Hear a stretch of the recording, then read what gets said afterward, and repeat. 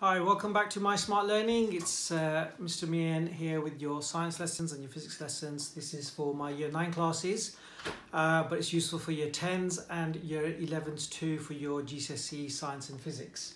So last time we looked at specific heat capacity. We're starting the next chapter, chapter 3 in the physics textbook on energy resources. So we're going to focus today on non-renewable energy resources, and the question or the learning objective what we're looking at is how do we get energy from non-renewable resources. But before we start, we need to have a quick quiz, our recall PT, our virtual high five quiz. Remember, you can't buy these in the shop, so get all 5 correct and you get a virtual high five from me. So number 1, what is specific heat capacity? Number 2, what is the formula for specific heat capacity? E equals what? Number 3, what is water's C, which stands for specific heat capacity? What's water's specific heat capacity? It's a number you need to know. Do metals or water have a higher specific heat capacity? The C.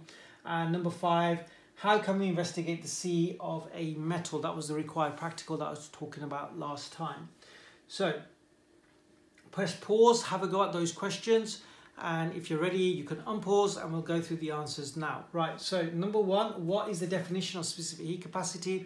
It's the amount of energy required to raise the temperature of 1 kilogram of a substance by 1 degree Celsius. That's the definition of specific heat capacity.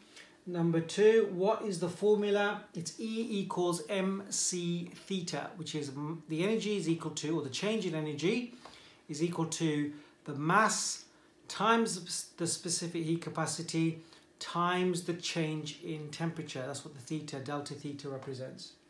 Number 3, what is water specific heat capacity? It's 4,200 joules per kilogram degree Celsius, or you can write it as 4.2 kilojoules per kilogram degree Celsius. And do metals or water have a higher C? Water has a higher specific heat capacity compared to metals. And how do we investigate the C for a metal? That was the required practical that we discussed last time. You get a metal block that is 1 kilogram in mass. You have a hole in there. You put a heating element into that metal block. You have a thermometer in that metal block. You switch on the power pack because the heating element is connected to the power pack. Using an ammeter and a voltmeter with a stopwatch, and you've got your thermometer there, you take the temperature from 0 every minute, so 60 seconds, 120 seconds, and so on and so on. You change your time into seconds. You take the voltage, you take the current, and you can calculate the energy transferred or the work done into that metal block by using the formula E equals ITV. So the current times the time times the voltage will give you the energy. Then you've got your temperature change in that time. You plot it on a graph and then you calculate the gradient of that graph, and then you need to do the reciprocal of that, which is 1 over the gradient, and that will give you the specific heat capacity. If that was too much, too quick, have a watch of the video from previous, and there are other teachers online on YouTube doing the required practical, so you can have a look at them specifically doing that lesson on the required practical. You guys will have a chance to do that probably next year now, because the chances of us doing practicals when we go back is looking very slim. I don't think we'll be doing practicals in the near future. The earliest probably will be September, probably sometime closer to Christmas before we start doing proper practicals again, because of the social distancing measures. Now today then, energy resources. We're going to be focusing on power stations and fossil fuels in particular, but we're also going to be looking at nuclear power. So where does most of our energy needs come from? Now, I think I've talked about this before, about the electrical appliances around the house. I came up with you guys to come up with a list of things, and there's like, you know, literally hundreds of electrical appliances in your house that requires electricity. So if you imagine every household around the country has got stuff plugged in, it needs electricity. So we've got a huge demand, a big demand for our electricity and our energy needs. So, but where does it come from? Well, most of it comes from burning fossil fuels. So my starter question here is, what do I mean by this word commodity, and what is the most valuable commodity? Okay, so have a think about that. So what is a commodity? A commodity is anything that you can sell. Now, natural commodities then are things like gold, silver, platinum, even coffee is a commodity. Now, coffee is probably the world's second or third most valuable commodity, ironically, but what is the most valuable commodity then? That comes to our next killer question. Well, it used to be, probably right now it isn't, but it used to be a barrel of crude oil. So crude oil would be at one stage considered to be the most valuable commodity, a resource that you can sell for a price, and it's useful to people. Now, what's the price of a barrel of crude oil and how does it affect our lives? This is the killer question. It actually changes. Right now, it's at probably one of its lowest points in the last 20, 30 years, the price of a barrel of crude oil.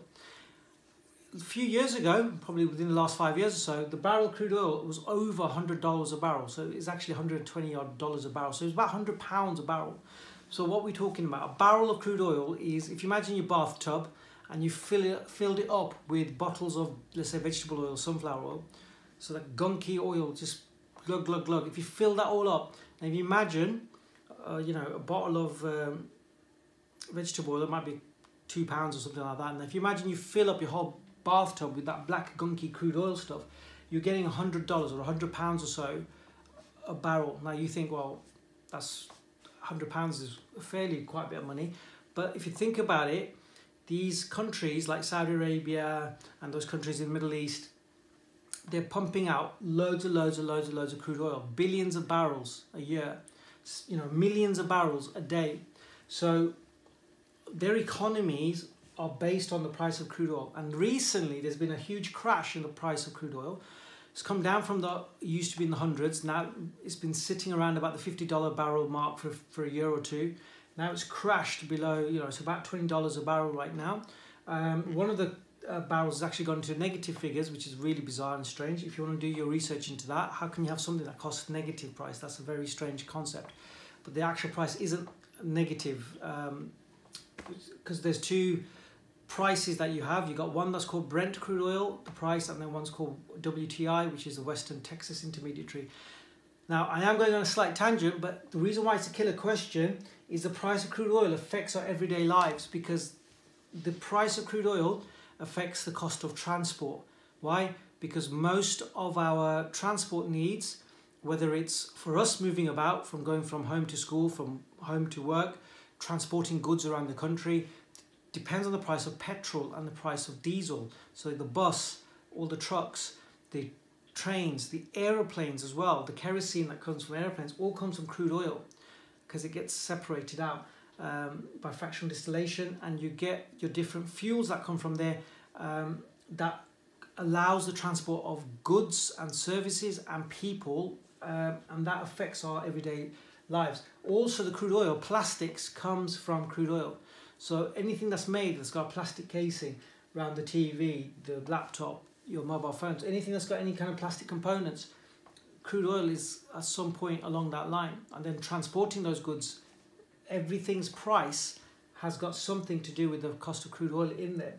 So, but crude oil and natural gas and other fossil fuels, which is coal, are the main sources of our energy needs in the world. Next lesson, I'm going to look at the renewables. Today I'm looking at the non-renewables, the ones that you can't replace.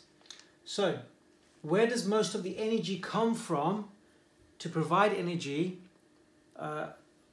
for us? Well, it's the sun. Well, how does the sun link into all of that? It's because the sun's energy goes into plants, plants photosynthesize, and then they turn the carbon dioxide and the water into carbohydrates. Those carbohydrates get stored, and then the plant uses that for energy. But then what happens? What's the link? Well, the link is this: the sun's energy goes into plants. The plants are producers, and it's the beginning of the food chain. The producer then passes on energy to a primary consumer, which passes on to the secondary consumer, and then a tertiary consumer. But what's happening then? So the energy of the sun is locked away in living things. But what do we know about living things? Living things will all eventually die at some point. So when they die, they can become buried and they can decompose, or they can become fossilized. If there's not enough oxygen and moisture and heat, they can become fossilized. But the sun is so important because the sun's energy then will get into living things. So biomass can generate energy.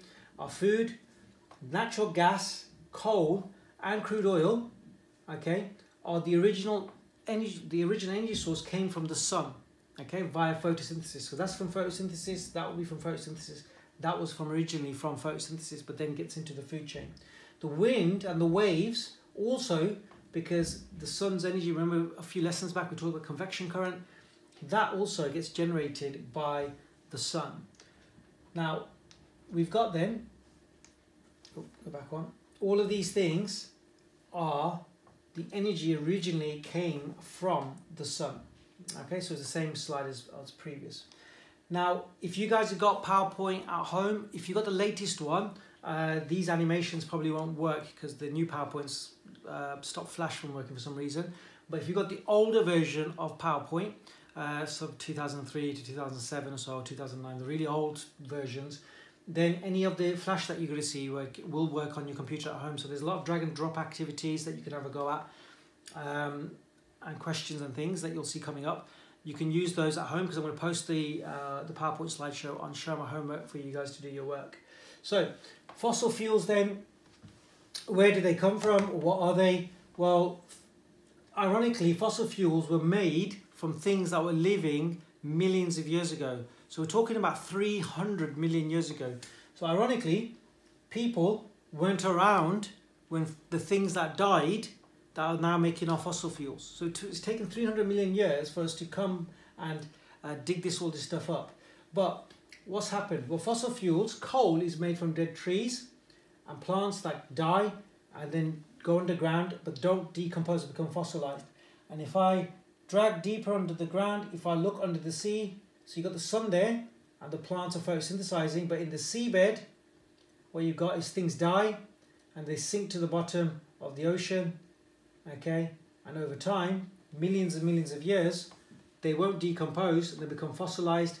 The fish and things have become oil and natural gas. The trees and things have become coal, and then we go along drilling and digging up the coal from underground in the coal mines, and then we use the coal to generate electricity in our power stations, which we'll look at in a second. So you've got oil and natural gas coming from the oil rigs from deep underground, from the seabed, and then the coal as well from deep underground. All of that energy is used to make our electricity in modern day life. So coal, oil and natural gas, these are known as non-renewable energy resources, which basically means they cannot be replaced. Once they're used up and they're gone forever. So once you burn them, it takes millions of years. So we're talking about 300 million years or so just to make that oil, coal and gas. So the rate at which we're burning it, it can't be replenished at that same rate. Ironically, there's a huge oil glut that I was talking about earlier because the whole world has come into lockdown because of the pandemic. And at the time, Russia and Saudi Arabia were having a spat. These are known as OPEC countries. OPEC stands for oil producing, exporting countries, which means they make more that they need themselves. So they export the rest of theirs to other countries around the world. And a lot of their money comes into their country because they sell the oil and the gas. But the prices come down so low that the news last week showed that Saudi Arabia has actually put its VAT, the tax, up on goods. It's put it up recently to 5%, but it's, in the last few days, it's tripled that up to 15%, which you might think, well, why is that a big problem? Because ours is 20% anyway. In that country, there's been no tax for the local people at all because they've had so much money coming in from the oil money that they've been looking after the people via this oil money. But now that the price is so low, they don't produce as much money coming into their country, so it's going to make those countries unstable economically, which will cause problems. So how is coal produced then? So coal, now this you don't need to know in your syllabus, but it's useful just to know for your general knowledge. Coal then was made from dead trees millions of years ago. Now I mentioned that number, 300 million years ago. The trees died. Now remember, the trees used up the sunlight via photosynthesis and stored that energy in its carbohydrates, in its sugars, and in its tree trunks and the cells and all that kind of stuff, the cellulose to make cell walls. Eventually those trees died and they got buried under swampy, muddy places. Now, usually bacteria decomposes things, but if the bacteria doesn't have enough oxygen in there, and the heat and the pressure then over millions of years, because you'll get sedimentation, lots and lots of layers keep coming on top of it, on top of it, on top of it, and it gets deeper and deeper and deeper underground, the heat and the pressure would have fossilized the tree trunks and it would have turned into coal. And then millions of years later, 300 million years later, we came along and discovered that there's coal underground. We drilled it all up, dug it all up in these coal mines, and then brought it all up as these little black rocks, okay, like pieces of coal. You crush it all up, and then you can burn it because it gives it a larger surface area. When you crush it into like a fine powder, and that's what they use in a power station, in a coal-fired power station. And most of our power stations in this country used to be coal-powered. So coal is formed millions of years ago where the trees died, fell to the bottom of the swamps. Over time they got covered by mud and rock. Over millions of years, due to the high temperatures and pressure and the lack of oxygen, the bacteria can't decompose them. The trees became fossilized, forming coal. How does it look for oil then? Well, oil was actually made from dead sea creatures from millions of years ago. So there we got sea creatures swimming around, and again, all living things die eventually. Now, just like this PowerPoint, it's died. Yeah, there you go. PowerPoint's not working. So, oh, there you go. It's working. So the fish and the sea creatures would have died. They would have fallen to the bottom of the ocean, and over time they would have got covered with sediment, just like the trees. And millions and millions and millions of years later, the heat and the pressure would have turned the dead fish and the sea creatures into crude oil and natural gas. And over time, then you can see that the gas gets trapped under this rock. There's like a hard rock called cap rock, and it gets trapped in there. And then when the oil rigs come along and drill under the seabed, what happens is that pressure from the gas squirts all that oil up, and you get this thing. They used to call it black gold, meaning that gold obviously is precious, and it was black gooey stuff that looked had no value. When they realized all the stuff they can do from it, when they first discovered it, they didn't really know what to do with it. So, but then when they realized all the stuff they could do with crude oil, it became a valuable commodity, the world's most valuable commodity. Okay, so your car's driving down the street. Well, what's driving your car, unless it's a Tesla and it's running on a battery, electric, then it's dead fish oil from millions of years ago. Well, that's basically what's driving your cars. Your cars are, running on the petrol, which came from sea creatures from millions of years ago. So, millions of years ago, plankton and other sea creatures died to the bottom of the sea. They got covered by mud and rock. Over millions of years, the heat and the pressure, the high heat, turned them into crude oil and natural gas. And then we came along and drilled it all up. Okay, so that's that. So there's our oil rig, releasing our oil. Now there's a little activity that you guys can have a go at. Okay, so on Show My Homework, I'll post the PowerPoint so you can have a go at that. And here is the power station, right? So how does the power station work? So you need the water to turn to steam. The steam turns the turbine. So how do I heat that water up? It's the crude oil and the natural gas or the coal. So you burn a fuel, those fossil fuels, you burn them, they generate heat. And just like the hot water in a kettle, the water will turn to steam. The steam will rise, go through this nozzle, will spin the turbine. The turbine will spin the generator, because you'll see the turbine start spinning. The generator will spin because the drive shaft there. The generator is just literally a magnet and some wires, and that will induce a current, and the current will go into the national grid and bring the electricity to your home. The excess water there will come out the cooling towers, and those clouds are not gas smoke, they're actually clouds of just water vapor that needs to cool down so you can recycle that water. Now the problem with this though, this boiler, you're burning the fossil fuels. The fossil fuels produces carbon dioxide as a waste gas, and also if there's sulfur compounds in there, will produce sulfur dioxide. The sulfur dioxide is going to lead to things like acid rain, and the carbon dioxide is going to lead to things like global warming and climate change because of the greenhouse effect, which I'll come back to in a second. So the good thing about fossil fuels is you can replenish them really quickly, as in you can just drill and get some all the time very, very quickly. So it's an easy, reliable source of energy, and it's relatively cheap. Okay, so it's $100 a barrel of crude oil. It's relatively cheap to set up and buy coal and burn, and you can sort of get it off and going fairly straightforward and quickly. It produces, per gram, it produces lots and lots of energy as well. So it's very, very efficient. So it will give me lots and lots of energy. Because we're going to be comparing these guys to the renewable resources on our next lesson. So they've got their advantages.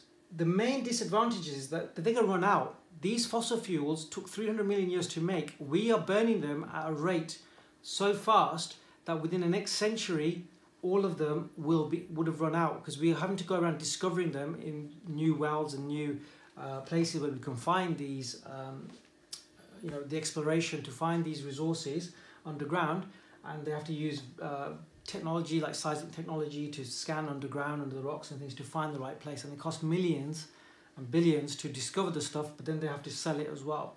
So have a go at this one as well. So that's just an activity. It should work if you've got Flash Player working on your computer. Now, how is a nuclear power station different to a normal coal-fired or gas-fired or oil-fired power station? Well, they're exactly the same. The only difference is this. Where you've got your boiler, instead of heating it up by burning a fossil fuel, you've got a nuclear reactor instead. Now, a nuclear reactor is very, very, very efficient. You only need this much nuclear fuel to keep that powering for probably about 50 years or so. So you only need literally a few kilograms of the nuclear reactor, the nuclear fuel. Now the two fuels that the nuclear reactor uses, you need to know this for next time's recall quiz, uranium and plutonium. Now they do use those in submarines as well as a nuclear reactor to power the submarine, because submarines don't have battery power to run them. They don't have a normal engine like you do on a car, because the exhaust gas have to go somewhere, so you don't see bubbles of water coming up from a nuclear from a submarine. They're powered by nuclear reactors. So a nuclear reactor then generates heat. That heat will turn that water into steam, just like before. That steam will turn the turbine will spin the generator will generate electricity and enters the national grid. But what's the disadvantage of that? Well, the advantage is you don't need much fuel, and the fuel will last decades. So they're relatively clean. There's no carbon dioxide, so it's not going to lead to climate change or global warming. So this sounds amazing. So why don't we do more of this? Well, in France, about half or more of their, I think it's more than that, of their power is actually generated by nuclear power, whereas in our country it's only a small percentage. One of the main reasons is a nuclear reactor, you have lots of safety measures around it, but if one of those decided to explode, which it did in the Ukraine, in a place called Chernobyl, so you might want to do research on that. In Chernobyl, the Ukrainian power station exploded and caused mass devastation. And recently, in the last 10 years or so, in a Japanese city called Fukushima, their nuclear reactors, one of those exploded and caused lots of mass devastation as well. So if a nuclear reactor explodes, there's lots and lots of radioactive waste, and that waste can be extremely hazardous because it's radioactive. It can cause radiation sickness, causes cancer like leukemia, things like that, and living things, all living things, whether it's plants and animals and humans, will die from radiation poisoning. So they are very, very good, but they have got their issues as well. And once you get the radioactive waste, and let's say it's all been safe, you need to store the nuclear waste that stays radioactive for thousands of years, but it's not radioactive enough for the power for it to work in the reactor to power your power station. So what we call spent fuel rods, they're useless for the power station, but they're still radioactive for thousands of years. So you have to dispose of them very, very safely. They usually melt them down. They put it into, melt it with glass and mix it in with some concrete and put it into these huge steel canisters, and then take them to a deep decommissioning plant treatment centre like in Sellafield, and then they'll put it deep underground. So stops like bad people, like terrorists coming deciding to steal it, so they'll have a lot of security because they can make dirty bombs from them. So I don't mean a dirty bomb as in a bomb explodes and poo flies everywhere. I don't mean like that, as in dirty bombs as in release radioactive material and then make people sick from the radiation sickness after. So that's your nuclear power station. So here's another activity you guys can have a go at if your flash works at home. Now the problems then. We talked about the problems. Nuclear power stations, the problem is radioactive waste. The advantage is though, it produces loads of energy very reliably for decades and it's clean, other than the fact that you got radioactive waste. There's no carbon dioxide, so you don't get any, there's no acid rain from nuclear power station. There's no carbon dioxide, so you get no global warming and you get no climate change effects from a nuclear power station. The cost of setting up a nuclear power station is extremely expensive. You need to pay highly skilled people to run that nuclear power station, not Homer Simpson, because he's not highly skilled, obviously. And then it's the end, the life cycle of that power station might be 50 years. At the end of that 50 years, you need to decommission that power station, so you need to break it down in a very secure, environmentally friendly way, which is very expensive. So, because you're going to have to use robots to cut it all down, because all of the materials around it will become radioactive too, will become contaminated by the radiation. So fossil fuels though lead to this global warming. Why? Because they produce carbon dioxide. What happens with that carbon dioxide? If you increase the amount of carbon dioxide, the sun's rays comes down and it reflects, most of it just reflects back into space. But because it warms up the earth, and then the infrared, remember we talked about infrared radiation, will go back into space. But the more carbon dioxide you got in the atmosphere, the more the carbon dioxide bounces the radiation back, the infrared radiation, back into Earth, and it gets trapped, just like the heat energy in a greenhouse. The sun's energy gets trapped inside that greenhouse, okay, and gets really hot inside there. The Earth's atmosphere starts to do that. It starts to warm up more than what it should be, which then causes catastrophic effects like the ice caps melting, like the polar bears got nowhere to get food because they'll have to swim out further out into sea. Then they run out of energy and then they die. Sea levels rise. Sea levels rise, you get mass flooding because it adds to the amount of water in the system. So when we get the water cycle, you get flash flooding in places like the UK, all around the world, like in Bangladesh and places like that. So you get mass devastation, like you get things like droughts in certain parts of the world. It's called the El Nino effect. And in some parts of the world, you get flooding. So it's not good. And this is down to the levels of greenhouse gases like carbon dioxide, like methane, and like the amount of water vapor in the atmosphere as well. So fossil fuels then will run out one day. We got approximately 200 to 300 years of coal left. We probably got somewhere between 50 to 100 years of oil and gas left.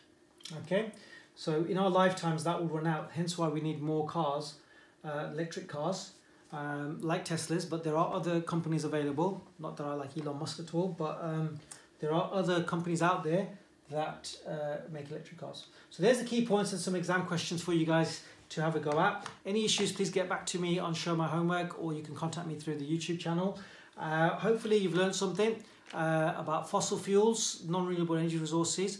We've looked at the energy demands, why we need it. We've got nuclear power. I didn't really mention biofuels. Biofuels are just vegetation, so plants. We can use plants to produce things like ethanol. If you've used a process called fermentation, they did that back in Brazil when the oil prices shot up back in the 70s and 80s. They started to actually cut down their forests and make more farmland to grow crops that actually were fermented to make alcohol. That alcohol then is used in the petrol tanks of cars. They mix it with petrol, so they water it down basically with ethanol as a biofuel. The thing with that is though, it's carbon neutral. The amount of carbon dioxide that went into it while it was growing, and you burn it, that produces the carbon dioxide again. So the amount of net effect is zero. So there's no extra carbon dioxide being added. Whereas with fossil fuels like coal, oil and gas, it's taken 300 million years to lock away that carbon, and then you burn it and you're releasing what took 300 million years to make, you're releasing it within a century or so. So it's, you know, pumping out loads of CO2 into the atmosphere and affecting our climate. We talked about uranium and plutonium in our nuclear power stations. but it releases much more energy per kilogram than any fossil fuels. Sacks and sacks in this whole room. If I filled up this whole room with a bag of coal, that still wouldn't produce as much energy as this much uranium. Okay, so biofuels are renewable, that we just talked about, and you can get things like methane and ethanol to generate that electricity. But these again are not technically they're technically renewable, so we're going to talk about more of them in our next lesson. So today we talked about non-renewables. Next time I'll see you, it will be renewable energy resources. Hope you've learned something today, and hope you guys are all well. Oh, I nearly forgot. I need to give you a virtual high five. If you got all 5 questions right, that's fantastic. You can't buy these in the shops. Virtual high five from me, and I'll see you next time.